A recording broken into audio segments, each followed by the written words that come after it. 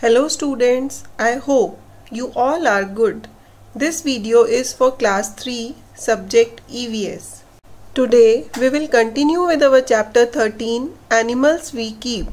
In our earlier video we learnt about farm animals, domestic animals and pet animals.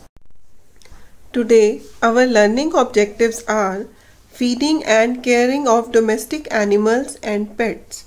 And second is pests.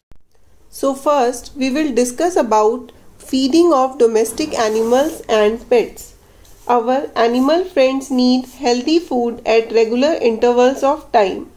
Cows, buffaloes, etc. are grass-eating animals.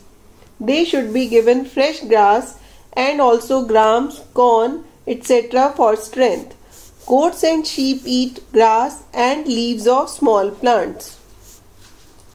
Parrots like to eat fresh vegetables, fruits, nuts and grains. They also eat green chilies.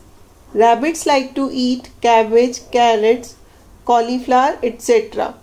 Hens and ducks eat grains, worms and fish meal.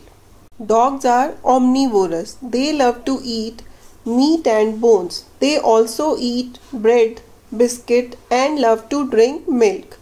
Cats are carnivorous. They are very fond of milk as well as fish and meat.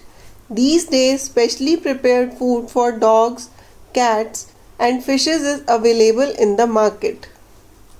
Now, we will discuss about caring of domestic animals and pets. Pets and domestic animals should be kept clean. They should be given regular bath. Their shelters should also be cleaned properly. We should take our pets and domestic animals to a veterinary doctor when they are sick or injured. Students, do you know who is a veterinary doctor? A doctor who treats sick animals is known as a veterinary doctor. All domestic animals and our pets should be given good care, proper rest and love, just like our family members. Now, we will discuss about pests. Some animals come to our house uninvited. They are called pests. Pests destroy our food, clothes, furniture, books, stored grains, etc. They also spread many diseases. Some examples of pests are rat, mice, spider, ants, lizards, moth, etc. Some animals like cockroaches, rats and mice keep hiding during the day and come out in search of leftover food at night. We should keep our houses and surroundings clean to keep away the pests.